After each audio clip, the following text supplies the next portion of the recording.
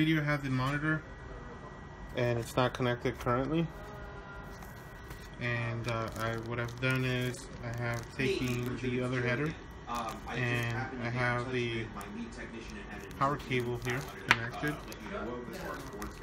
and just temporarily using some vinyl electrical tape. So I'm going to go ahead and connect it, and I'm going to show you how to connect this to your wireless router.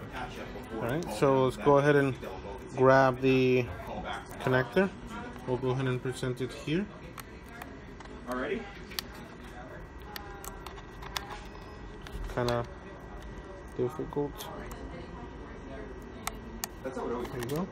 It's always the easy one. It's always like when you wake up in the morning and you know you're going to be out there by 9:30 and stuff here. Alright, so that's connected there. So we're going to flip it over. I'm going to go ahead and give it power. So giving it power, connect it here.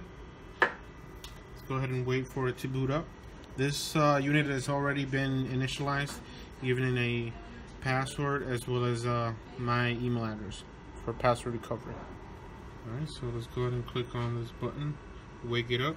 I'll press and hold it until the password menu comes up. This is the second menu, and I have it set to 1, 2, 3, 4, 5, 6 for the password. And here you'll see WLAN. Go ahead and select that, turning it on. It's opening up the WLAN. Let's see, come on. Let's see here, we have a few different Wi-Fi hotspots. Let's go ahead and select the open one.